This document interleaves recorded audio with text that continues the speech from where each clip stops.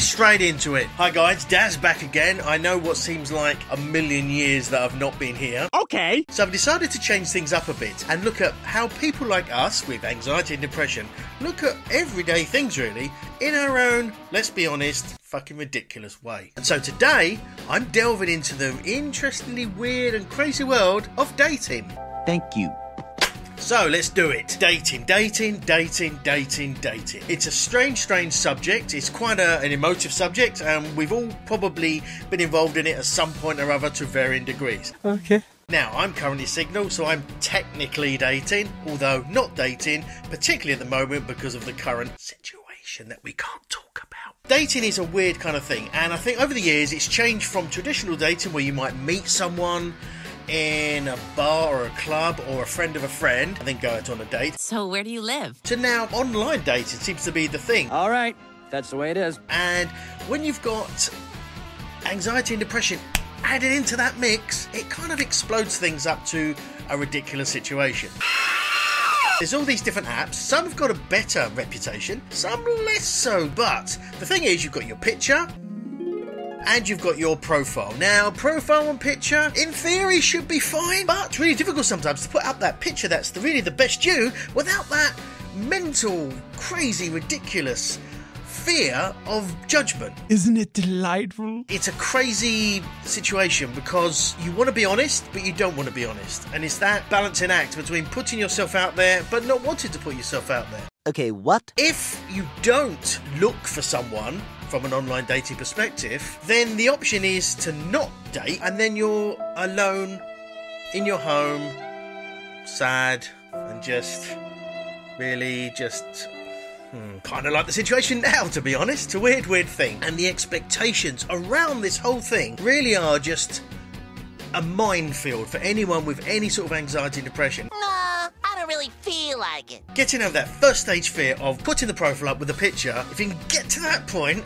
and you're not anxious enough, there's more to come. Shit on it. Okay, you got your profile, you've had contact and you've chatted a bit, maybe through messages, and you feel, okay, now's the time to meet up. Hello, young lady. Now, here's the bizarre thing that I don't understand. We go from chat on the internet and messages or the app, bang, straight to meeting up for a drink or dinner or...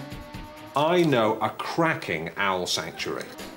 Why isn't that initial meeting a video call? That would make much more sense, because then if the person's not quite how you hope they were, you're nice and safe and away and it's nice and easy. Yes, sir, I like it. Now, obviously, the current situation, that is literally the only option we have at the moment, but the whole concept of a video chat doesn't seem to be there. It's sort of chat on messages and then bang, let's meet up for a drink or coffee or... Monkey tennis? Something, whatever. That is quite a leap.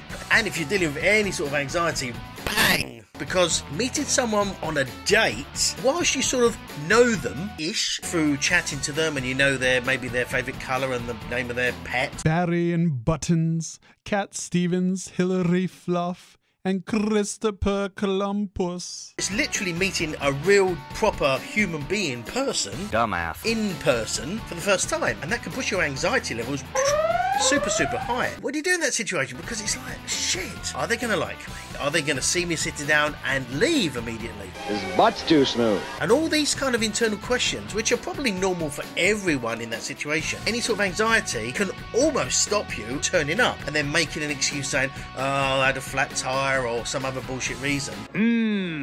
It's just too much. It's too much to take. And whilst us, my people with anxiety and depression want to have relationships and want to meet other people and live a normal life, this small little piece is fucking difficult. It really is difficult and just insane. Literally insane. I mean, I guess that's the whole point. The choice of meeting up and where you meet up, again, is another thing. Coffee, drink, fine. Nice and easy. Fairly relaxed. No set amount of time that you have to be there. Jerome, make it 2. But I would say, if you've got any sort of anxiety, don't have a first date as a meal, because then you've got to sit there with the other person for as long as it takes to eat the meal. Boy, I'm starving. And certainly not something like the theatre or the cinema. That's like an hour, hour and a half, 2 hours. It's more anxious to get up halfway through and leave. Okay, bye. The first date of the cinema is probably the worst date ever. Yes, you know, you're in the dark and you're sitting next to each other. There might be some holding hands, but you're essentially in the dark, looking away from each other, concentrating on something else. There's no talking. It might as well not be on a date. Oh, I've wasted my life. Now the anxiety's building. We've met someone online, we've chatted online, and we've decided we're going to meet up in person. We've done the breathing exercises, we've done the meditation, we're there, we're calm, we're good. What to wear? Oh shit. This is just taking things to the next level, because what do you wear? If you go really cool and relaxed and laid back and turn up with some sort of sweatpants and an old dirty t-shirt and some flip-flops, looks like you've made zero effort. Then if you go the other way and dress up and make a real super effort, is it going to look like I've tried too hard, that I'm desperate and I'm really trying hard? That also is not a good look. And this is a nightmare to sort of think about and just process, because you want to put on your best appearance. You want to, you know, be attractive to the other person without looking that you've made an effort.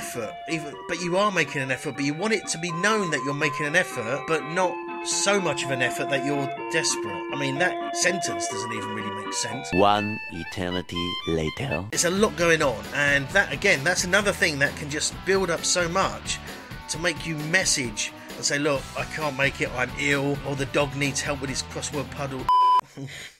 The dog needs help with his crossword puzzle. That's probably a good excuse to use.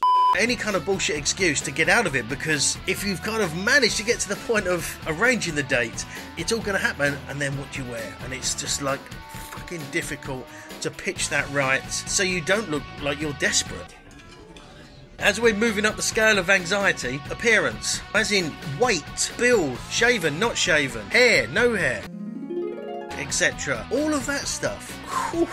Okay, we're now looking at, are they going to find me attractive? Or self-image problems. Now, obviously this potentially moves into a whole different area of mental health with regard to body dysmorphia and eating disorders, that sort of thing. And that's not necessarily an area that I've got any knowledge on at all. It's funny because it's true. But it's a valid point in this situation. You know, as we kind of move forward on this, the whole concept of, you know, our own image and how we look at ourselves and how we see ourselves is vital. And this is, again, where the anxiety just starts to sort of take momentum. It's just gathered, snowball effect. I'm already hearing voices! You get to the date, we're all good, we're happy with everything, we've actually managed to get through and just process that anxiety, and we're there, we're on the date, we're What? we're all super happy. Now we've got the whole set of problems on its own. Shit, now what? Firstly, who's going to pay? You can be traditional gent to go, okay, man pays.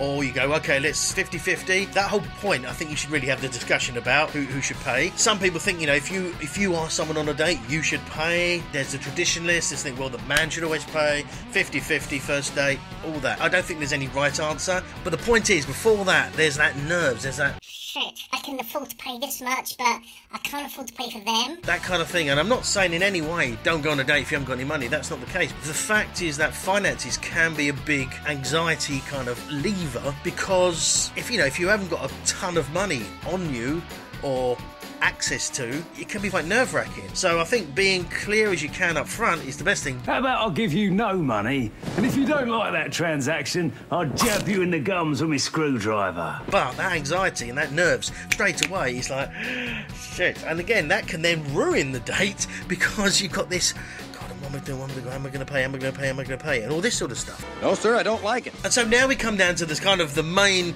guts of the date, and that's really the conversation and what's going on. Shit, what the fuck are we going to talk about during this date?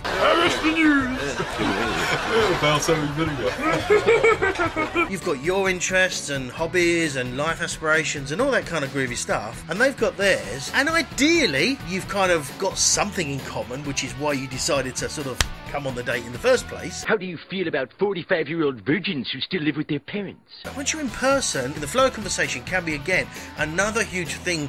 Stress, sort of anxious, just, what are we going to talk about? And then as that goes on, if that starts to go maybe a little bit bad or not going in a direction that perhaps you're comfortable in or something like that, then that makes the whole situation really awkward, and then bang, anxiety just punches you In the face! and like you're just trying to deal with this situation. You're in this horrible kind of social cell with just the two of you stuck, just mind, and this just builds up too much, and then it's hard to then even say anything, and then that just basically fucks up the whole day. Something which I think is quite controversial is the sort of pre-screening, the whole concept of Googling the person or looking them up on Facebook, Instagram, that kind of thing. Oh, hurry up, I'm a busy man. It seems to be that people don't seem to like admitting that they've checked you out, which seems weird, because why wouldn't you? If you're going to meet a stranger, even though it's in a public place, why the fuck would you not look at them on social media or on Google? Because you know they might be an absolute fucking psychopath. Oh, you're my wife now. Then again, yeah, fair point. If you're quite open on Facebook, Instagram, anything on the internet in general, anyone can find that out. But to some people that may be a bad thing. Now, I personally know this to be fucking detrimental to me. You disgusting person. Get out of my face. Now, I'm massively open about mental health and my situation and everything like that, and I want to be super open, but I'm very aware that probably more often than not it's super detrimental to me meeting people and that sort of situation, just because people see that and they're straight away, whoa there, Leslie, whoa there, you know, that's not something I want to deal with, even though probably more people than you realise do deal with that, but just don't say anything. Psst, psst, psst, psst. Someone being upfront is also a bit odd. Not many people are that upfront, unfortunately. Please be more upfront. Because they're like, shit, you know, if this person's a little bit unhinged, do I really want to meet them? Oh, God, no. And obviously people with anxiety, we tend to overthink absolutely everything to the millionth degree. And so we're kind of like, no, God, no, they think that about me. And then that may push you to kind of not be as honest, but then why would you not be honest? Who are you people? That whole Googling, looking up on social media, pre-screening kind of thing, it makes all the sense in the world to do that, but as I said, it's a double-edged sword. Now, comment below your experiences with dating, and if you did like this video, make sure you just tickle that like button. Don't smash it, give it a little tickle. And if you haven't done already, make sure you subscribe here and check out my other video up here. And remember, don't take life so seriously, because you're always just one laugh away. See you later, bye.